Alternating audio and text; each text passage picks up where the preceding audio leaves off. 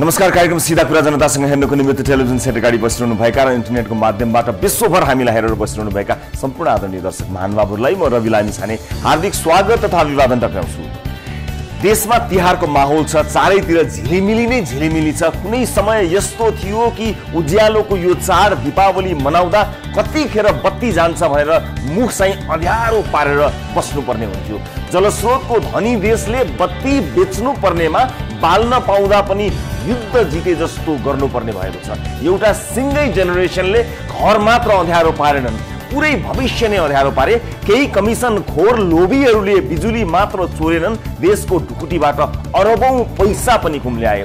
हामी नेपालीहरूको एउटा असाध्य नराम्रो बानी छ, त्यो तुरुन्तै बिर्सने बानी। बत्ती बाल्न पाएकोमा खुसी हुने क्रममा हामीले बत्ती बाल्न नदिएर हाम्रो घर आँगन र भविष्यलाई नै अँध्यारो पार्नेहरूलाई बिर्सियौं। एउटा ऊर्जा मन्त्रीको तारिफ गरिरहँदा अघिल्लो ऊर्जा मन्त्रीहरूको कुकर्मलाई चटक्कै बिर्सने हामी सर्ट टाइम मेमोरी लसहरूले गर्दा नै हो यहाँ गल्ती गर्नेहरू उम्किन्छन्। देश उज्यालो भएको खुसीमा हामीले देश अँध्यारो पार्नेहरूलाई चटक्कै बिर्सियौं। राम्रो काम गर्नेको तारिफ गर्दा गर्दै राम्रो काम गर्न नसक्नेहरूलाई त्यत्तिकै छाडिदिन हुँदैन। 18 घण्टासम्म लोड सेडिङ हुँदा पनि एक रति लाज नमानी जनताको पैसाको तलब खाएर अझ झण्डा हल्लाउँदै कैयौं मन्त्रीहरू हुइकिए। नेपाल विद्युत प्राधिकरणलाई मेरो एउटा अनुरोध छ, तिहारमा ती सबका घरको बत्ती हरेक वर्ष तिहारको 5 दिनसम्म काटियोस्। वर्षौं जनतालाई अँध्यारोमा राख्नेहरूले पनि उही सुविधा पाउने हो भने यहाँ सत्कर्म गर्ने प्रेरणा मिल्दैन। जनताको घरको बत्ती काटेर व्यापारीलाई पोस्ने र त्यहाँबाट करोडौं कमिसन खानेहरू पनि आज आफ्नो घरमा बत्ती बाली दीपावली मनाइरहेका छन्। एउटालाई पनि कारवाही भएन, not even a single person. मेनबत्ती बालेर र टुकी बालेर पढ्न बाध्य कैयौं विद्यार्थी थिए जसले यो देशको भविष्य नै नदेखेर विदेश जाने निर्णय गरे। कैयौं परिवार यसरी विखण्डित भयो, कैयौंले एक्जाम फेल गरे। एउटा सिंगै जेनेरेसनले खाना खाने समय, पढ्ने समय, आइरन लगाउने समय, ट्याङ्कीमा पानी भर्ने समय, मोबाइल चार्ज गर्ने समय भनेर छुट्याउनु पर्यो, नोट गर्नु पर्यो। ती दिनहरू कुनै युद्धका दिनभन्दा कष्टप्रद थिएनन्। संसारका अरू देश मंगल ग्रहमा पानीको सम्भावना बारे अध्ययन गर्ने बारे सोचिरहेका बेला हामी बिहान 4 बजे बत्ती आउँछ, त्यसपछि मोटर अन गरेर ट्याङ्कीमा पानी भर्नु पर्यो भनेर सोच्दै थियौं। हाम्रो भविष्यलाई ठगेर खाने एउटा पनि मन्त्री कर्मचारी समातिएका छैनन्। वर्षौंसम्म देशलाई अँध्यारोमा राखिएको हो। कमिसनको चक्करमा अरबौं घोटाला भएको हो। नालायक व्यवस्थापक र लोभी पापी कर्मचारीको मिलेमतोमा देशलाई जानी जानी लोड सेडिङको मारमा होमिएको हो। अनि त्यस्ता देशद्रोही भ्रष्टाचारी कुकर्मीहरू यतिखेर सर्वस्व सहित जेलको अँध्यारो छिडीमा बस्नुपर्ने कि झलमल्ल बत्ती बालेर करोडौंको घरको कौसीमा बसेर देउसी भैलो हेर्दै बस्नुपर्ने? कहीँ न कहीँ, कतै न कतै कि त आफूले कि त आफ्नो पार्टीले पैसा बुझेर मुख बुझो लागेको बेइमानी नेताले कसलाई कारवाही गर्छ? कसैलाई गर्दैन। जनताको रगत चुसेको जुठो मुखमा परेपछि मै हुँ भन्ने आदर्शवादी नेताको पनि मुख बन्द हुँदो रहेछ। त्यसैले देशलाई जान अँध्यारोमा राख्ने कैयौं पूर्व ऊर्जा मन्त्रीहरू र सयौं भ्रष्ट कर्मचारीहरूको घरमा देउसी खेल्न जानेहरूले तिनलाई आशिष नदिउन्। हालका ऊर्जा मन्त्री वर्षमान पुनज्यूलाई मेरो चुनौती र अनुरोध छ, दूरदराजको रोल्पाबाट गरिब जनताको प्रतिनिधित्व गर्दै तिनै भोका नाङ्गा जनताको भोट बोकेर तपाईँ झण्डा हल्लाउँदै हिँड्नुहुन्छ। तपाईका गाउँमा र गाउँका जनताको मुहारमा उज्यालो नभए पनि तपाईको र तपाईकी श्रीमतीको अनुहारमा 5000 वाटको बत्ती जस्तै उज्यालो भइसकेको छ। आफ्ना लागि पुगेको भए हिम्मत गरेर ती सारा पूर्व ऊर्जा मन्त्री, सचिव र कर्मचारीको नाम सार्वजनिक गरिदिनुहोस् जसले कमिसन खाएर यो देशलाई वर्षौंसम्म अँध्यारोमा राखे। नाम सार्वजनिक गर्न नसके छानी छानी तिनका घरको बत्ती आज रातिबाटै काट्न सुरु गरिदिनुहोस्। हामी बाँकी कुरा आफै बुझ्नेछौँ। यति गर्ने आँट गर्नु भयो भने तपाईका लागि भोट माग्न म पनि अर्को चुनावमा रोल्पा जानेछु। आउनुहोस् सुरु गरौँ जनताको चासो, गुनासो र प्रश्न सहितको विशेष कार्यक्रम सीधा कुरा जनतासँग।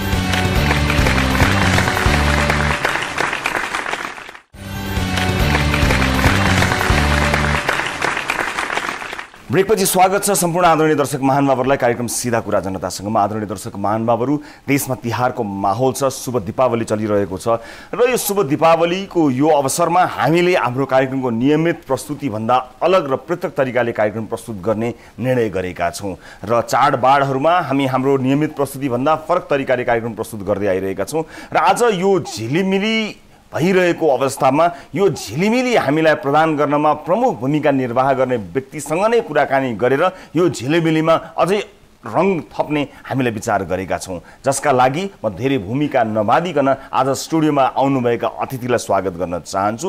बिरलै हाम्रो फर्मेटभन्दा बाहिर गएर प्रस्तुत हुने यो कार्यक्रममा आज ससम्मान स्टुडियोमा म स्वागत गर्न चाहन्छु नेपाल विद्युत प्राधिकरणका कार्यकारी निर्देशक कुलमान घिसिङलाई। नमस्ते कुलमानजी, स्वागत छ यहाँलाई। नमस्ते, धन्यवाद। धेरै दर्शकहरूले तपाईँ हाम्रो कुराकानी छिटो होस् भनेर भनिरहनु भएको थियो र तिहारको माहौलमा यो जुरेको छ। सबभन्दा पहिला सम्पूर्ण दर्शकहरूको तर्फबाट यो देशको तिहारलाई तिहार जस्तो बनाइदिनमा ऐतिहासिक भूमिका खेल्नु भएकोमा तपाईँलाई सलाम पनि गर्न चाहन्छु र म तपाईँलाई धेरै धेरै धन्यवाद पनि दिन चाहन्छु र शुभकामना पनि व्यक्त गर्न चाहन्छु।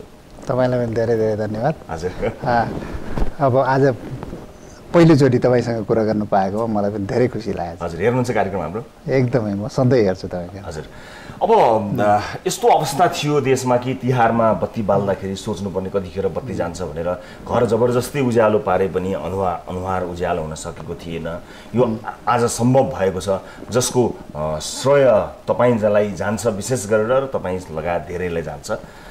यो सम्भव हुन्छ भन्ने कुरा तपाईँलाई पहिल्यै थाहा थियो जतिखेर तिहारहरू अँध्यारा हुन्थे? यो हामीले हाम्रो एउटा चाहिँ यो योजनाबद्ध रूपमै आएका हौँ। यो थाहा थियो यो यसरी गर्ने भनेरै आएका हौँ हामी। यो म एक्लैको प्रयास भन्दा पनि एउटा ठुलो टिमको प्रयास हो। यो वास्तवमा भने त्यो बेलाको सरकारदेखि लिएर चाहिँ मन्त्रालय मन्त्रीज्यू लगायत हाम्रा ठुलो टिम छ तल, त्यो सबैको प्रयासले एउटा सम्भव भएको छ। त्योभन्दा पनि पछिल्लो चरणको चाहिँ सफलता हाम्रो सबभन्दा ठुलो सफलता चाहिँ हामी के भन्न चाहन्छौँ भने जुन आम पब्लिकबाट जुन किसिमको सपोर्ट आयो, एउटा भावुक हिसाबले हामीले काम गर्नुपर्ने स्थितिसम्मको चाहिँ जुन इमोसनल एट्याचमेन्ट पब्लिकसँग भयो, त्यसले गर्दा पनि हामीलाई धेरै नै सपोर्ट भयो। प्लस चाहिँ यो माग व्यवस्थापनमा जुन पब्लिकबाट भएको सपोर्टले गर्दाखेरि हामीलाई अझ धेरै नै सहयोग पुग्यो। त्यो तपाईले किन, तपाईँ बाहेक अरू कसैले पनि गर्न सक्थ्यो होला नि, अथवा ठ्याक्कै सुरु भएर क्रेडिट लिने बेलामा तपाईँ आउनुभएको हो कि? जुन आरोप केही मान्छेले तपाईँलाई लगाउँछन् पनि कि वास्तवमा होइन, एउटा कुशल प्रशासकले चाह्यो भने, आफ्नो क्षेत्रको विज्ञले जानेको मान्छेले चाह्यो भने it's all about well management, राम्रो म्यानेज गर्ने तरिका मात्रै हो, जो कोहीले पनि गर्न सक्ने कुरा हो। के हो यसको एकदम फ्याक्ट? धेरै ठाउँमा भनिसक्नु भयो होला। त्योभन्दा अगाडि पनि अब सबै धेरैजसो इन्टेलेक्चुअल फोरमदेखि लिएर विद्युत प्राधिकरणकै हाई लेभलको अफिसियलहरूदेखि लिएर सबैमा अब नेपालमा लोड सेडिङ अन्त्य हुनलाई अझै धेरै समय लाग्छ भन्ने नै थियो। क्यालकुलेसन त्यही थियो, सबैतिर बोलिरहेको त्यही थियो। र म जुन बेला चाहिँ म्यानेजिङ डाइरेक्टर भएँ त्यो बेला पनि लोड सेडिङको अवस्था चाहिँ थियो नै र ड्राई सिजनमा एक किसिमको च्यालेन्जै आएको थियो। माघ फागुन चैत वैशाखसम्ममा लोड सेडिङ अन्त्य यस्तै स्थिति रह्यो भने चाहिँ म यस्तो गर्छु भन्नेसम्मको च्यालेन्जसम्म गर्ने पूर्व प्रशासकहरू पनि थिए।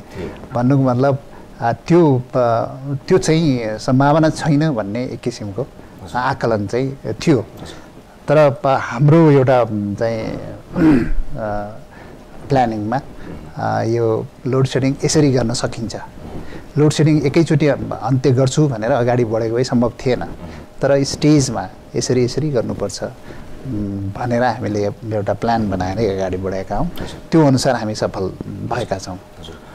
दर्शक महानुभावहरू, एउटा रिपोर्ट यहाँहरू समक्ष म प्रस्तुत गर्न चाहन्छु। एउटा युगको अन्त्य भएको अवश्य पनि हो र यो एउटा युगलाई प्रतिनिधित्व गर्ने र नयाँ युगमा प्रवेश गरेसँगैका यो विशेष रिपोर्ट यहाँहरू समक्ष म प्रस्तुत गर्न चाहन्छु र त्यसपछि यो कुराकानीलाई अगाडि बढाउन चाहन्छु। तपाईको कुनै व्यक्तिगत कारण बाहेक बिजुली बत्तीकै कारण यो तिहारमा तपाईको घर पक्कै पनि अँध्यारो छैन। अर्थात् उज्यालोको यो पर्व तिहारमा तपाईको घर बिजुलीबाट बल्ने थरी थरीका बत्तीसँग चम्किरहेको छ।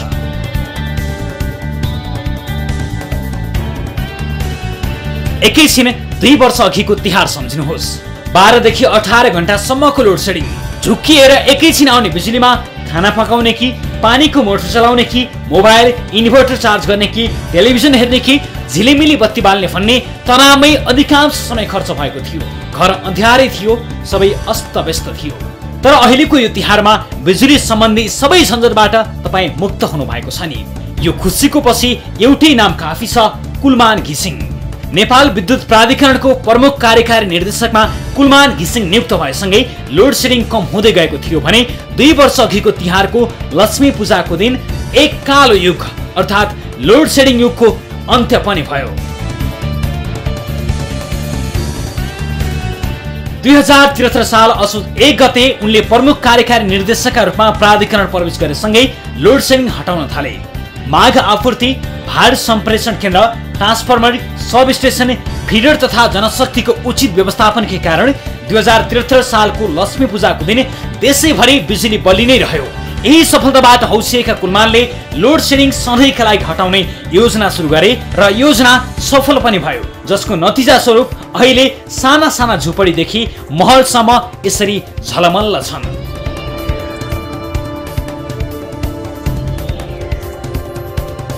अहिले देशका विभिन्न स्थानमा स्थानीयले घर अगाडिको सडकको नाम, चोकको नाम कुलमान घिसिङको नामबाट राखेका छन्, किनकि वर्षौंदेखि लोड सेडिङको अँध्यारो रातमा गुज्रिरहेका नेपालीहरूको लागि यो निकै ठूलो खुसी थियो। वर्षौंदेखि लोड सेडिङको मार खेप्दाको पीडा अहिले चोक कोहीलाई सम्झिन मन छैन। धन हुनेहरूलाई इन्भर्टर ब्याट्रीले साथ दिए पनि सामान्य नेपालीको लागि मैनबत्ती, टुकी, दियालुले काम चलाउनु पर्थ्यो। अहिले समय फेरिएको छ। घरै घरमा बिजुली बत्तीले तिहारको माहौल नै फेरिएको छ। कुलमानजी, अब कुराकानी गरौँ।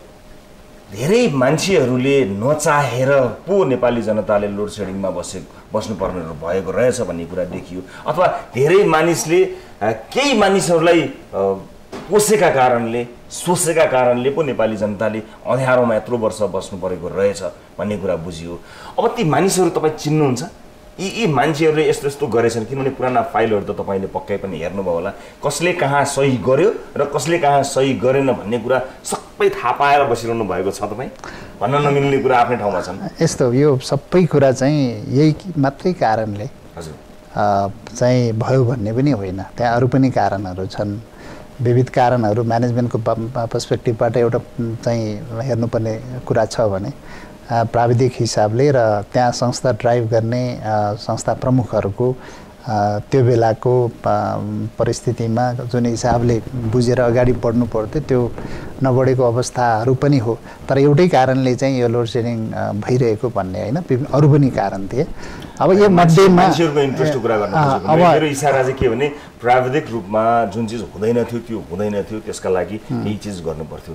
तर यहाँ त मान्छेले केही व्यापारीहरूलाई पोसेर उनीहरूको उद्योग व्यवसायमा चाहिँ बत्ती दिने, तर जनताको घरको बत्ती काटिदिने कारणले गर्दा र त्यसबाट टन्नै पैसा लिने कारणले गर्दाखेरि भएको हो भन्ने कुरा त आयो। कारबाही कसैलाई भएको छैन होला, आफ्नो ठाउँमा छ होला, तर त्यस्तो अवस्था हो कि होइन मलाई पुरै स्पष्ट भन्नुहोस्। तपाईले नाम लिनुपर्ने छैन, चिन्ता नगर्नुहोस्। हैन, हामी चाहिँ केमा अगाडि बढ्यौँ भने अब विगतमा के भयो भनेर कोट्याउँदै हिँड्ने र पछ्याउँदै हिँड्ने र कारबाही गर्दै हिँड्ने हो भने हामी अगाडिको हाम्रो चाहिँ बाटो अलिक कठिन हुन्छ भनेर हामी अगाडिको बाटो चाहिँ कसरी अगाडि बढ्ने विगतलाई छोडेर अगाडि बढेका हौँ।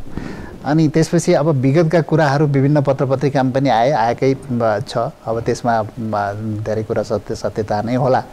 अब त्यो विगतमा भएका कुराहरू अब चाहिँ हामीसँग भएका रिसोर्सेसहरूलाई, हामीसँग भएको उपलब्ध चाहिँ साधन स्रोतलाई हामीले राइट डिस्ट्रिब्युसन गरे कि गरेन, डिस्क्रिमिनेसन गरे कि गरेन भन्ने कुरा त त्यहाँ छ हैन। अब कसरी प्रायोरिटी दियो, लोड हामी सप्लाई हामीसँग कन्स्ट्रेन्ट हुँदाखेरि त्यसलाई कसरी चाहिँ प्रायोरिटी दिएर सप्लाई गऱ्यौँ, कसलाई डिस्क्रिमिनेट गऱ्यौँ भन्ने कुरा हामीले सोच्नुपर्छ। त्यो चाहिँ वास्तविकता हो। लोड सेडिङको अन्त्य गर्नका लागि नेपाल विद्युत प्राधिकरणका प्रमुख कार्यकारी निर्देशक कुलमान घिसिङ कुनै नौलो प्रविधि नभई भएको स्रोत र साधनलाई उचित व्यवस्थापन गरेको बताउँदै आएका छन्। तर प्रमुख रूपमा कुलमान घिसिङ आउनु पूर्वको र अहिलेको विद्युत उत्पादन र मागमा आकाश पातलको फरक थिएन। तर व्यवस्थापन गर्ने प्रमुखको क्षमतामा भने आकाश पातलको भिन्नता रहेको 3 वर्ष अघिको तिहार र अहिलेको तिहारले प्रमाणित गरिसकेको छ। प्राधिकरणका यसअघिका प्रमुख कार्यकारी निर्देशक मुकेश काफ्लेले त लोड सेडिङ मुक्त हुन नसक्ने दाबी गर्दै लोड सेडिङ अन्त्य भए सार्वजनिक पद धारण नगर्ने समेत बताएका थिए। अहिले लोड सेडिङ हट्यो। तत्कालीन समयमा लोड सेडिङ हुनुका पछि प्राधिकरण भित्रका उच्च पदस्थ नै निजी कम्पनीहरूको आर्थिक प्रलोभनमा फस्ने गरेको कारण भन्ने धेरैको आशंका छ। लोड सेडिङ हटेको 2 वर्ष हुन लागिसक्दा पनि लामो समय लोड सेडिङको अध्ययनमा राख्ने प्राधिकरणका उच्च पदस्थ कर्मचारी तत्कालीन ऊर्जा मन्त्री लगायतमाथि छानबिन समेत भएको छैन। अगाडि बढ्ने क्रममा पछाडि फर्कनै त हुँदैन, तर पछाडि भएका गल्तीहरू यस्तो यस्तो रहेछन् यिनले गरेछ भन्ने डिस्कसन्सहरू हुँदैन तपाईँहरूको मिटिङ्सहरूमा, अथवा त्यस्तो किसिमको कुनै गुन्जायस छ कि यस कारणले यस्तो भएको रहेछ? किनभने पैसाकै पनि कुराकानी गर्दा जनताले बत्ती बाल्न पाएनन्, दुःख पाए, त्यो आफ्नो ठाउँमा छँदैछ, तर पैसाको पनि त धेरै अपचलन भयो नि, धेरै भ्रष्टाचार पनि त धेरै पैसाको भयो नि। होइन, त्यो मात्रै होइन। मैले यो लोड सेडिङ म्यानेजमेन्टको कुरा गर्दाखेरि 2-3वटा फ्याक्टर एकदमै इम्पोर्टेन्ट छ। एउटा चाहिँ इन्टेग्रिटीको पार्ट हो होइन, इन्टेग्रिटीको पार्टमा अब टप म्यानेजमेन्टले त्यसमा फोकस किन गरेन र मैले अघि नै भने डिस्ट्रिब्युसन अफ चाहिँ सप्लाई कसरी हामीसँग भएको रिसोर्सलाई कसरी डिस्ट्रिब्युट गर्नुपर्छ भन्दाखेरि प्रायोरिटी कसरी दिँदै गयो र केबाट चाहिँ गर्दाखेरि बेटर हुन्थ्यो, त्यो डिस्ट्रिब्युसन प्रायोरिटी गएन, अर्कै हिसाबले गयो होला। तर अर्को कुरा चाहिँ जो मान्छे त्यहाँ चाहिँ म्यानेजमेन्टमा बसिएको छ उहाँलाई धेरै कुरा टेक्निकल एक्सपर्टिज र म्यानेजमेन्टको पर्सपेक्टिभबाट सबै हिसाबले त्यो थाहा पनि हुनु पर्यो। जबकि अब लोड सेडिङ अन्त्य हुँदैछ भने हामी भन्दै गर्ने र यो अन्त्य गर्यो भने म यो गर्छु भन्नेसम्मको चाहिँ थ्रेट जस्तो आउने भन्नु मतलब थाहा नभएको नि हो। अब लोड सेडिङ अन्त्य गर्न सकिँदैन भन्ने एउटा एक किसिमको कन्फिडेन्स लेभल पनि नभएको हो। र अर्को म्यानेजमेन्टको पर्सपेक्टिभबाट म्यानेजमेन्ट कसरी गर्नुपर्छ होइन, लोड सेडिङ भनेको प्योरली सप्लाई गरेर मात्रै चाहिँ लोड सेडिङ अन्त्य हुने होइन, यो डिमान्ड साइडको म्यानेजमेन्ट, यो मागको व्यवस्थापन कसरी गर्ने भन्ने कुरा चाहिँ यो एउटा आर्ट अफ चाहिँ यो म्यानेजमेन्ट हो, यो है आर्ट अफ म्यानेजमेन्ट हो। अपरेसन कसरी गर्ने, यसको रिसोर्सहरू भएको रिसोर्सलाई यो एकदमै चाहिँ ठुलो विषय छ। यो सेक्टरमा धेरै मान्छेहरू लागेका थिए र लोड सेडिङ हुँदा चलेका व्यापार व्यवसायहरू पनि धेरै थिए जुन अलमोस्ट धराशायी पनि भए। ती व्यापारीहरू र ती प्रडक्टहरूको व्यापारदेखि लिएर माफियाहरू नै भन्छु म, ती सबै मानिसहरूको यो प्रेसर जुन थियो त्यो प्रेसरले तपाईँलाई पनि त केही अप्रोच गर्न खोज्यो होला नि, यसो गरौँ न, यसरी गर्दाखेरि, अथवा तपाईँलाई पनि त्यस्ता अफरहरू आयो होला नि, त्यस्ता ब्रिफकेसहरू भन्छन् नि आजभोलि, त्यस्तो किसिमको अफरहरू तपाईँलाई आए कि आएनन् तपाईँले फ्रेङ्कली भन्नु होला। तपाईँले त्यसलाई डिनाइ गर्नुभयो भन्ने कुरा त देश उज्यालो हुनेले प्रमाणित गरिसक्यो, तपाईँलाई त्यो कठघरामा मलाई उभ्याउनु छैन। तर मलाई यति चाहिँ तपाईँ बताइदिनुहोस् कि तपाईँलाई कस्तो किसिमको थ्रेटहरू आए कि आएनन्, आए भने कस्तो किसिमको आए, कुन सेक्टरबाट आए, र तपाईँलाई पनि त्यो प्रलोभनहरू देखाउन खोजियो कि खोजिएन, सो द्याट म त्यो सेक्टरलाई इङ्गित गर्न खोजिरहेको छु कि त्यो the group of bad people भनिन्छ नि, त्यहाँतिर म टार्गेट गर्न खोजिरहेको छु। प्लिज स्पष्ट भनिदिनुहोस् न। होइन, यो वास्तवमा भन्यो भने धेरैले अनएक्सपेक्टेड रूपमा यो चाहिँ लोड सेडिङ अन्त्य भइदियो। त्यो भएको हुनाले केही एप्रोचहरू गर्न खोजेको थिएँ सुरुमा। म यहाँ म्यानेजिङ डाइरेक्टर जस्तै इन्भर्टर कम्पनीजहरू होलान्, ब्याट्री कम्पनीहरू होलान्, केही चाहिँ यस्तै अब डिमान्ड साइडबाट इन्डस्ट्रीदेखि लिएर सबै चाहिँ केही कुरा गर्न खोजेको थिएँ। उहाँले पोजिटिभै कुरा गर्न खोज्नु भएको गर्नुभयो होला, मैले भेटिनँ, अनि गर्न खोज्नु भएको थियो। तर मैले चाहिँ उहाँले पत्तै पाएन कि यो लोड सेडिङ अन्त्य हुन्छ भनेर, र धेरै कुराहरू चाहिँ अन्त्य पनि भयो। र त्यसको नेगेटिभ कुरा मलाई कसैबाट त्यस्तो प्रेसर पनि थिएन। अरू प्रेसर किन भएन भने पछि चाहिँ पब्लिकको यति चाहिँ सपोर्ट भयो र पब्लिकबाट यति चाहिँ धेरै कुराहरू आइसकेपछि कसैले त्यो आँट गर्न पनि सकेन। अर्को कुरा थ्रेटको कुरा गर्नुहोस् न, मलाई तपाईँलाई थ्रेटहरू पनि आयो, तर्साउन खोजे? त्यस्तो खासै थ्रेट थिएन। अब किनभने लोड सेडिङ अन्त्य तपाईँले गर्न सक्नुहुन्छ अथवा कसैले गर्न सक्छ भन्ने कुरामा विश्वासै भएन होला कसैलाई। अब त्यो बिस्तारै के हो भने अब जसले चाहिँ त्यो लोड सेडिङको बेलामा जुन किसिमको व्यापारहरू गरिरहेको थिएँ उहाँहरू पनि खुसी थिए पछि अब किनभने मेरो यति म सिधै आएर भन्नुभएको थियो मलाई 2-4 पटक उहाँहरू आएर भन्नुभयो इन्भर्टरका व्यापारीहरूदेखि लिएर सोलरका व्यापारी अफिसमै आएर एप्रिसिएट गर्नुभयो मेरो व्यापार त घाटा भयो तर जे काम भयो नेपालको लागि धेरै राम्रो काम भयो भनेर एप्रिसिएटै गर्नुभएको थियो त्यसमा कुनै किसिमको थ्रेट दिने भन्ने कुरा थिएन। अनि मोनिटरिङ कसरी हुन्छ अलिकति बताइदिनुहोस् न। यो आजको कुराकानीलाई म त्यति हेभी म टेक्निकल डिटेल्समा नगइकन कसैलाई सर्फिसियल पनि लाग्न सक्ला, म आम सर्वसाधारण दर्शकहरूले बुझ्ने तरिकाले म जान चाहन्छु। त्यो मोनिटरिङ कसरी हुन्छ, कसरी भइरहेको छ, यसको अलिकति मेकानिजम बताइदिनुहोस् न। कसरी हेर्ने, कसरी मान्छेले प्रयोग गरेका छन्, टेक्नोलोजी कस्तो छ, अलिकति बुझ्ने सर्वसाधारणले बुझ्ने गरी बताइदिनुहोस् न। यो लोड सेडिङ भनेको कुरा चाहिँ हामीले सप्लाई दिएर मात्रै लोड सेडिङ अन्त्य हुने होइन। अब यहाँ धेरै कुराहरू छन् जहाँ जेनेरेटरबाट सप्लाई आइसकेपछि ट्रान्समिसन हुन्छ, डिस्ट्रिब्युसन हुन्छ, ट्रान्सफर्मर हुन्छ, घरसम्म पुग्दाखेरि धेरै इन्फ्रास्ट्रक्चरहरू छन्।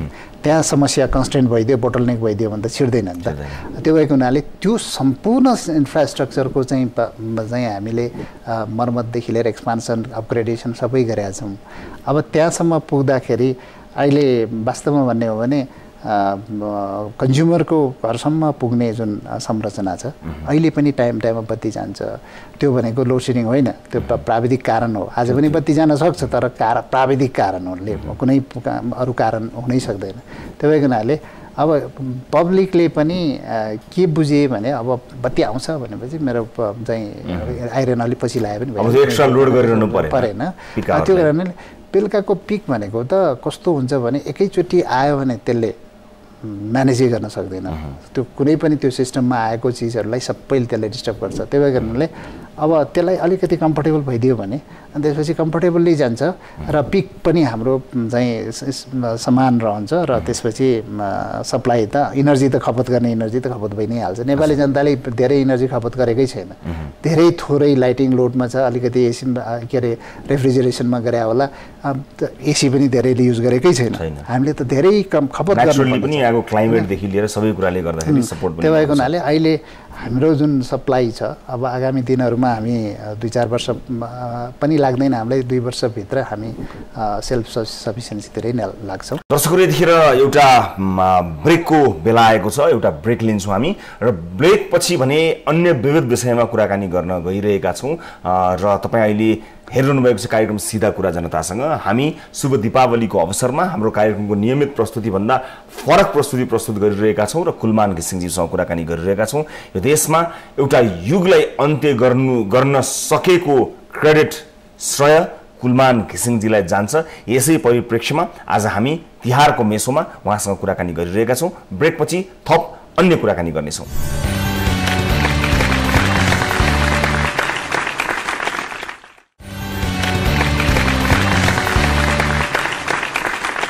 ब्रेकपछि स्वागत छ सम्पूर्ण आदरणीय दर्शक महानुभावहरूले कार्यक्रम सिधा कुरा जनतासँगमा। दर्शक महानुभावहरू, दीपावली विशेष कार्यक्रममा मसँग आज कुलमान घिसिङजी हुनुहुन्छ कार्यक्रमको नियमित प्रस्तुतिभन्दा फरक प्रस्तुतिमा। कुलमानजी, अब अलिकति पृथक विषयमा कुराकानी गरौँ। यी तारिफहरू त छँदैछन्, बिचमा जब तपाईँलाई नै सम्पूर्ण क्रेडिट दिइयो र दिइएको पनि अझै छ, किनभने त्यहाँ मन्त्रीहरू थिए, सरकार थिए, सरकारले अथवा सरकारका मन्त्रीहरूले, ऊर्जा मन्त्री भनौँ, त्यतिखेरका प्रधानमन्त्री, त्यतिखेरको सरकारले भन्दा पनि एउटा कर्मचारीले भनौँ न, तपाईँको हिसाबले त्यो व्यवस्थापकले सबै क्रेडिट, एउटा युग नेपालको लोड सेडिङको एउटा युग नै समाप्त पारेको क्रेडिट, त्यसको श्रेय कुलमान घिसिङले पायो। सरकारले पाउनु पर्थ्यो अथवा त्यस अन्तर्गतका मन्त्रीहरूले पाउनु पर्थ्यो, प्रधानमन्त्रीले पाउनु पर्थ्यो, कुलमानले मात्र पायो भन्ने कुराहरू पनि आएका थिए। त्यो प्रेसर कस्तो रह्यो तपाईँलाई? होइन, कुलमान घिसिङलाई त्यो ठाउँमा चाहिँ यसले गर्न सकिन्छ भनेर ल्याएको चाहिँ कसले त? फेरि त्यो बेलाको त सरकारले नै हो नि। कतिपय दूरदराजका गाउँहरूमा मिटर रिडिङ गर्ने मानिसहरू जाँदैनन्, अनि गयो भने पनि 3-4 महिनामा एकैपटक जाने। तर त्यो 3-4 महिनामा एकैपटक गइसकेपछि त्यो फाइन तिराउने, दस्तुर तिराउने सर्वसाधारणलाई। किन सर्वसाधारणको गल्ती होइन, त्यस्ता रिपोर्ट हाम्रा कार्यक्रममा पनि प्रस्तुत गरेका हौँ। र त्यो जब कर्मचारीलाई दरबन्दी नै छैन भने त्यो बेग्लै कुरा भयो। किन सर्वसाधारणले एक्स्ट्रा पैसा तिर्ने र यदि छन् भने त्यसको अनुगमनका लागि के प्रयास गरिरहनु भएको छ? तपाईँको नोटिसमा यो कुरा छ कि छैन? होइन, अब त्यो चाहिँ कस्तो छ भने हाम्रो धेरै विकट ठाउँहरूमा हाम्रो कर्मचारीले पाउँदैन, धेरै थोरै कर्मचारी हुन्छन्। त्यसमा हामीले 3 महिना रिडिङहरू गरिरहेको हुन्छ, त्यस्तै उसलाई तिर्नु पर्दैन, त्यो चार्ज तिरिरहनु पर्दैन। तर कतिपय ठाउँमा हामीले देखायौँ त्यस्तो यदि रहेछ भने त्यो गलत हो, उपभोक्ताबाट लिन पाइन्छ? होइन, त्यो पाउँदैन, त्यो गर्नु त्यो छ भने हामी करेक्सन गर्छौँ। करेक्सन प्लस रिफन्डको पनि कुरा गरेको छौँ, यदि लिएको छ भने अब त्यस्तो केसहरू हामी हेर्छौँ। अब तर के हो भने 3 महिने मिटर रिडिङ हुने ठाउँहरूमा चाहिँ हामीलाई त्यो 3 महिनासम्म गर्न पाइन्छ, त्यसमा ऊ छैन। अब एकदम विकट छ, यति 2 दिन त मिटर रिडर हिँडेर जानुपर्छ, त्यस्तो स्थितिमा हामीले गर्न सक्ने स्थिति पनि भएन। त्यो हिसाबले 3 महिने मिटर रिडिङहरू राखेका छौँ। अहिले हामीले त्यही भएर अलिकति अनलाइन पेमेन्टहरू पनि गाउँ पनि जाओस् भनेर अनलाइन पेमेन्टको पनि सिस्टम राखेका छौँ। र प्लस चाहिँ अब गाउँको लागि चाहिँ प्रिपेड मिटरहरूको पनि हामीले टेन्डरिङ गर्दैछौँ। अलिकति स्मार्ट मिटरिङ सहरभित्र चाहिँ स्मार्ट मिटरहरू राख्ने र गाउँमा प्रिपेड मिटरहरू राख्ने, जसले गर्दाखेरि उहाँले एकचोटि चाहिँ तिरेर जानुहुन्छ अथवा प्रिपेड गर्नुहुन्छ, त्यसपछि गर्नु पनि परेन।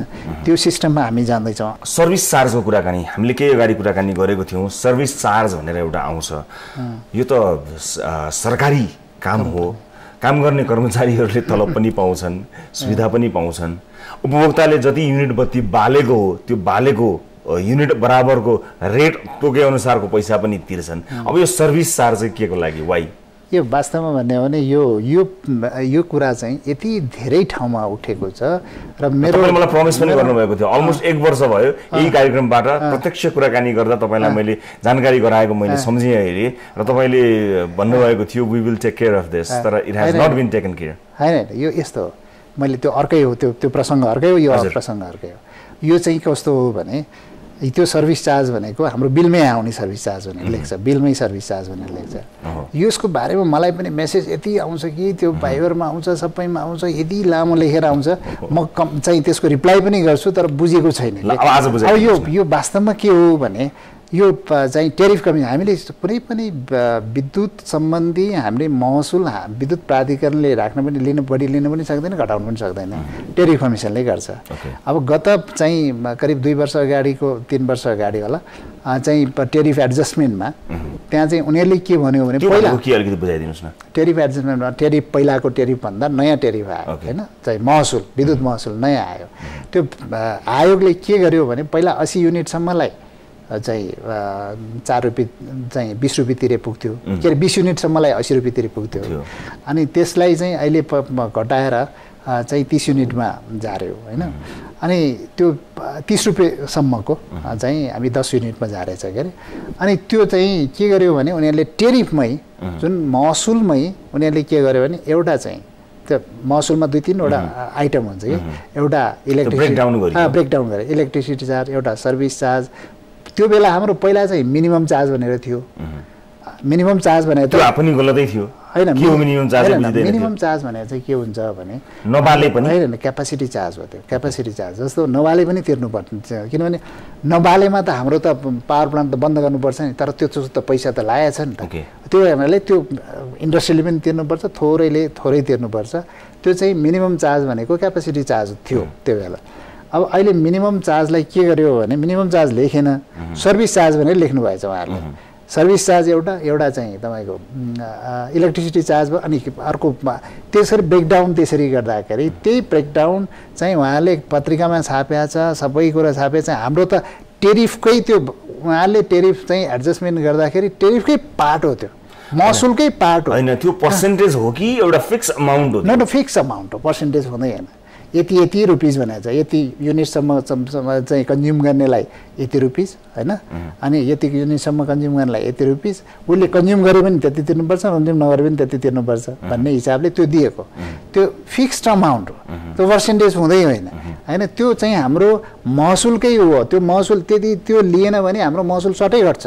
त्यो भएर महसुलकै पार्ट भएको हुनाले त्यो सर्भिस चार्ज हुँदैन, त्यो महसुलकै पार्ट हो। पछि हामीले के चेन्ज गर्यो भने त्यसलाई चाहिँ मिनिमम चार्ज हो। सर्भिस चार्ज भनेर धेरै कुरा आएपछि त्यसलाई चाहिँ हामीले मिनिमम चार्ज हो भने त्यो महसुल हो, त्यो सर्भिस चार्ज होइन। र सर्भिस चार्ज हो तर सर्भिस चार्ज होइन। तर तपाईँले त्यो बेलाको जुन फोन कलमा मेरो कुरो भएको थियो त्यो अर्कै हो। त्यो अर्कै चाहिँ के हो भने अब त्यहाँ तिर्न जाँदाखेरि 1 रुपियाँ पैसा 25 पैसा छैन, चेन्ज छैन भनेर त्यही राख्ने हैन। त्यो त 25 पैसा 25 पैसा गर्दाखेरि त धेरै हुन्छ होला नि कलेक्सन, अनि त्यो त भएन। अनि त्यो चाहिँ कुरा यदि त्यस्तो हो भने राम्रो भएन। अब हामीले त 1 पैसा भयो भने फिर्ता गर्नु पर्यो नि हैन। त्यो भएको हुनाले त्यो चाहिँ हामी करेक्सन गर्छौँ भने अब ठिक छ। अब म एक दुईवटा अरू कुराहरू नछुटाउन चाहन्छु। जस्तो सडक विस्तार गर्ने क्रममा सडक विभागसँग, टेलिकमसँग, विद्युत प्राधिकरणसँग समन्वय नभएका कारणले यहाँ दोष लगाउन पाइएको छ। उसले उसलाई दोष लगाएको छ, उसले उसलाई दोष लगाएको छ। के गर्ने, हामी त तयार थियौँ, ठेकेदार कम्पनीहरूको पनि भनाइ छ। विद्युत प्राधिकरणले एउटा जाबो पोल हटाइदिएको छैन, अब हामी के गर्ने भन्ने कुराहरू आइरहेको छ। त्यस्तो अवस्था हो, किन समन्वय हुन सक्दैन? तपाईँहरू मतलब समन्वयका लागि अथवा अन्य संरचनाहरू निर्माणमा आफ्नो तर्फबाट आएको अवरोध हटाउनमा तपाईँहरू जोइन्ट मिटिङ गर्नुहुन्न अथवा तपाईँ आफैले पनि इनिसिएसन लिए हुने होला, त्यस्तो हुँदैन? होइन, जोइन्ट मिटिङ प्राइम मिनिस्टरको चाहिँ सल्लाहकारको उसमा भएको छ, हाम्रै चाहिँ मिनिस्ट्रीहरूमा भइरहेछ, चाहिँ सडक विभागमा पटक पटक भइरहेको हुन्छ। त्यो नभएको होइन, सबै कोअर्डिनेसन छ। अनि ब्लेम किन? ब्लेम होइन, अब यो म यसमा पनि क्लियर गर्न चाहन्छु। मुख्य गरेर के हो भने हामी चाहिँ फिल्डको कुरा अर्कै छ, माथि बोल्ने कुरा अर्कै हो। फिल्डको कुरा भन्दाखेरि सडक अहिले देशैभरि सडक चाहिँ विस्तार छ हैन, देशैभरि विस्तारमा छ। कुनै पनि सडक चाहिँ विस्तार नभएको छैन र हरेक पोल हाम्रो हटाउनुपर्छ। हरेक पोल हटाउँदाखेरि हाम्रो पोल कहिले हट्छ भन्दाखेरि त्यो जुन सडकले कुनैमा चाहिँ रिटेनिङ वाल लाउनुपर्छ, अनि त्यसपछि फिलिङ गर्नुपर्छ, अनि उहाँहरूको चाहिँ ढल हाल्नुपर्छ। सबै गरिसकेपछि त्योभन्दा पहिले हामीले सार्यो भने उहाँले ढललाई खन्नुहुन्छ, अनि त्यसपछि चाहिँ पेटी बनाउने बेलामा चाहिँ फेरि अर्को खन्नुहुन्छ, त्यो ढलिहाल्छ। त्यो सम्भवै छैन। उहाँहरूले सबै कुरा चाहिँ डिमार्केसन गरिसकेपछि, त्यो रिटेनिङ वाल लगाएपछि, फिलिङ गरेपछि, ढल हालिसकेपछि, सबै कुरा गरिसकेपछि मात्रै हाम्रो सर्छ। देख्दाखेरि सडकको बिचमा देखिन्छ, तर त्यो सार्नै सकिँदैन। त्यो किनभने त्यो सार्यो भने फेरि चाहिँ ढल्छ। एउटा यसको सोल्युसन के हो? होइन, उहाँले देखाउने चिज त्यो हो होइन। सडक विभागले यो पोल सारेको हुनाले मैले काम गर्न सकेन भन्ने एउटा देखाउने पार्ट भयो। पोल म पनि टाइममा मिटिङ हुँदाखेरि हाम्रो हट डिस्कसन हुन्थ्यो बिचमा, होइन बिचमा। तर उहाँहरूले गर्नुपर्ने काम भइरहेको छैन। होइन, हामी सबै चाहिँ कतिचोटि त हामी सँगसँगै मन्त्रीसँगै हिँडेका छौँ सार्ने भनेर, र त्यहीँ बस्दाखेरि यो भएन भने यो पोल सर्दैन, यो पोल गर्ने यो सर्दैन। अब यो त्यो उहाँहरूको सबै कुरा सकेपछि मात्रै सर्छ। त्यो देख्ने त्यही हो, तर उहाँले त्यो देखाउनु त भएन नि। उहाँहरूले चाहिँ डिमार्केसन नगरिकन, ढल नहालिकन हाम्रो पोल सर्दैन, गर्नै सकिँदैन। र त्यो मात्रै होइन, हाम्रो पोलमा हामीलाई काम लाग्ने चाहिँ त्यो 3 तार मात्रै हो। तल हेर्नुहोस् त, त्यो कालो कतारको मुठा कतिवटा छ हैन। हाम्रो पोल सरिसके, पोल त भन्ने बित्तिकै विद्युत प्राधिकरणकै तारै हो कि भन्ने एउटा पर्न नि सक्छ। हाम्रो त तीनटा मात्रै हो। त्यो टोटल कम्युनिकेसनको तार हो। देखिएको तारको गुजुल्टोहरूको ब्लेम तपाईले लिनुहुन्न? त्यो सबै कम्युनिकेसनको, हामी आइएसपी प्रोभाइडरहरूको, अनि एनटिसीको, एनसेलको हाम्रो हुँदैन, केही पनि छैन। हाम्रो त माथिको क्लियर छ। हाम्रो त 3टा तार हुन्छ र एउटा चाहिँ हाम्रो ठुलो चाहिँ एबिसी केबल हुन्छ। त्यो बाहेक हाम्रो क्लियर छ, केही पनि हुँदैन हाम्रो। अब लगभग अन्त्यमा आइयो। धेरै कुरा तपाईँसँग जान्ने इच्छा हुँदै पनि कुलमानजी, अब मलाई एउटा कुरा बताइदिनु होला। एउटा कुशल प्रशासकले चाह्यो भने, राम्रोसँग इमान्दारीपूर्वक काम गर्यो भने ठुला समस्याहरू पनि केही होइनन् भन्ने कुराको एक्जाम्पलको रूपमा तपाईँले नेपालको लोड सेडिङको एउटा युगलाई अन्त्य गरिसक्नु भएको छ। त्यसलाई म तेह्राउँदाखेरि पनि केही एकदमै सन्तुष्टिको महसुस गर्छु। यदि तपाईँकै रिलेटेड फिल्ड अर्को कुनै ठाउँमा पस्नु भएको भए, एकदमै अर्कै तपाईँले जान्दै नजानेको फिल्डमा होइन, कुनै अर्को ठाउँमा बसेर तपाईँले त्यो पोजिसन होल्ड गर्नुभएको भए के तपाईँले त्यो क्षेत्रको विकासका लागि पनि यति नै योगदान दिन सक्नुहुन्थ्यो?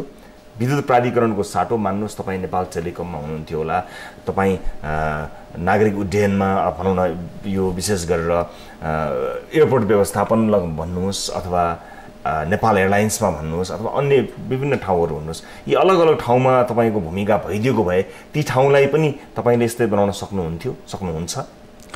यो एकदमै गम्भीर विषय हो, किनभने त्यसै भएर यो एक्सपर्टिजको कुरा, जुन म्यानेजमेन्टसँग हुनुपर्ने एउटा एक्सपर्टिजको कुरा, मलाई जसरी अहिले कम्फर्टेबल छ नि विद्युतको व्यवस्थापन गर्न, अर्को विषयमा जाँदाखेरि डेफिनेटली मैले धेरै एक्सर्साइज गर्नुपर्छ, धेरै त्योहरूको बुझ्नुपर्छ, टेक्निकल कुराहरू पनि बुझ्नुपर्छ। मेरो कुरा चाहिँ के भन्नु म्याक्रो म्यानेजमेन्ट मात्रै होइन कि माइक्रो लेभलमा पनि बुझ्नुपर्छ भन्ने हो। त्यही हुनाले त्यसमा गर्नै सकिँदैन भन्ने होइन, अलि धेरै एक्सर्साइज चाहिन्छ, धेरै बुझ्नुपर्छ, धेरै गर्नुपर्छ। म्यानेजमेन्ट पर्सपेक्टिभबाट सबभन्दा ठुलो स्ट्रेन्थ भनेको चाहिँ तपाईँको इन्टेग्रिटी, तपाईँको चाहिँ कन्फिडेन्स होइन, इच्छा शक्ति र ओनरसिप। त्यो कामप्रति आफूले कति ओन गरिरहेछ। मेरो काम हो, म 24 घन्टामा 24 घन्टा पनि खट्छु, किनभने मेरो परिवारले के गर्यो भने मलाई त थाहा हुँदैन। तर त्यो ओनरसिप लिएर खट्नुभयो भने त्यो असम्भव भन्ने चाहिँ हुँदैन। तर त्यो खट्नुपर्छ होइन, मेरो अफिसियल काम हो, मेरो 10 to 5 हो, जागिर हो भन्नुभयो भने जहाँ पनि फेल हुन्छ तपाईँ। त्यहाँनिर एक्सपर्टिज हुनुपर्छ, तर त्यो तपाईँले ओनरसिप लिएर डेडिकेटेड भएर त्यसलाई चाहिँ बुझेर त्यसलाई अझ तपाईँको ठुलो स्ट्रेन्थ भनेको त्यहाँ चाहिँ इन्टेग्रिटीको पार्ट पनि हो। अब तिहारको झलमल चलिरहेको छ। आजको दिनमा तिहार मनाइरहनुभएका दर्शकहरूले केही पिर मान्नुपर्छ अथवा बत्ती यदि धेरै नहालौँ कि अथवा बत्ती जाने होला कि भन्ने पिर मान्नुपर्छ? बेलुका जानु भएर यो तपाईँलाई पनि फुर्सद छ भने विद्युत प्राधिकरणको हाम्रो केन्द्रीय कार्यालयमा हामीले एकदमै डेकोरेट गरेका छौँ यसपालि। त्यसको त्यो एउटा प्रतीकात्मक रूपमा हामीले अब बाल्दा हुन्छ भने हो। अब कुलमानजी, म तपाईँलाई समय र जानकारीको लागि धेरै धेरै धेरै धेरै धन्यवाद दिन चाहन्छु। यति धेरै मानिसहरूको माया, यति धेरै मानिसहरूको विश्वास तपाईँले लिनुभएको छ। अहिलेसम्म तपाईँले गर्नुभएको कामलाई हेरेर के अब कुनै दिन फेरि कुनै पनि कारणले रिगार्डलेस अफ एनिथिङ नेपालमा लोड सेडिङ हुन्छ? होइन, यो त कन्टिन्युस प्रोसेस हो। यदि चाहिँ हामीले मैले मेरो कार्यकाल मेरो 2 वर्षमा आइछ, 2 वर्षमा त मेरो आरामसँग म्यानेज गरिहाल्छु। 2 वर्षपछि जेसुकै होस् भन्यो भने त फेरि 5 वर्षपछि त 10 वर्षपछि लोड सेडिङ हुन्छ नि त। त्यो कुरा पनि म्यानेज गर्नु पऱ्यो नि अहिलेको व्यवस्थापनले। यो हामी त्यो गरिरहेछौँ। अहिलेको हाम्रो मुख्य कुरा भनेको एउटा, अब जनतालाई लोड सेडिङ त अन्त्य भयो, अब राम्रो गुणस्तरीय नियमित विद्युत कसरी दिन सकिन्छ भन्ने एउटा पार्ट हो। र यो लोड सेडिङ कहिले पनि नहोस् भनेर लङ टर्म प्लानिङ कसरी गर्ने, लङ टर्मका प्रोजेक्ट कसरी ल्याउने भनेर हामी निरन्तर लागिरहेछौँ। देशलाई दीपावली मनाउन, ढुक्क निर्धक्कसँग दीपावली मनाउनमा प्रमुख भूमिका निर्वाह गर्नुभएकोमा र साँच्चै नै एउटा अँध्यारो युगबाट मुलुकलाई उज्यालो युगमा लैजानमा महत्त्वपूर्ण योगदान दिनुभएकोमा सम्पूर्ण दर्शकहरूको तर्फबाट, हाम्रो होल टिमको तर्फबाट तपाईँलाई फेरि पनि धेरै धेरै धन्यवाद। साथै दीपावलीको हार्दिक हार्दिक मङ्गलमय शुभकामना। तपाईँ हुनुभएका कारणले गर्दा घर घरमा दीपावली मनाइएको छ, दीप प्रज्वलित भएका छन्, खुसियाली छाएको छ। फेरि एकपटक अन्तर हृदयदेखि कुलमानजी तपाईँलाई धेरै धेरै धन्यवाद। मेरो पनि जनता सिधा कुरा जनतासँग तपाईँसँग आज पहिलोचोटि यो जुन कुरा गर्न पाएँ एकदमै खुसी लागेको छ। दीपावलीको उपलक्ष्यमा यहाँलाई र सम्पूर्ण टिमलाई र आम चाहिँ नेपाली जनतालाई मेरो पनि शुभकामना। हस्, यसका साथसाथै आजका लागि कार्यक्रम सिधा कुरा जनतासँगको निर्धारित समय समाप्त भएको छ। कार्यक्रमको नियमित प्रस्तुतिभन्दा फरक रहेर हामीले दीपावली मनायौँ। ती व्यक्तिसँग जसले नेपालमा दीपावलीलाई साँच्चै नै दीपावली बनाउनमा महत्त्वपूर्ण योगदान दिनुभयो, एउटा ऐतिहासिक काम भएका कारणले। र थप न्युजका लागि हाम्रो वेबसाइट www.news24nepal.com मा जानुहोला। साथै हामीलाई फेसबुक, ट्विटर र युट्युबमा पनि फलो गर्न सक्नुहुनेछ। अर्को कार्यक्रममा नियमित प्रस्तुति सहित पक्कै पनि उपस्थित हुनेछौँ। तबसम्मका लागि कार्यक्रम सिधा कुरा जनतासँगको आजको श्रृङ्खलाबाट सम्पूर्ण युनिटका साथमा दशौँला जोडेर नमस्ते, रवि लामिछानेको।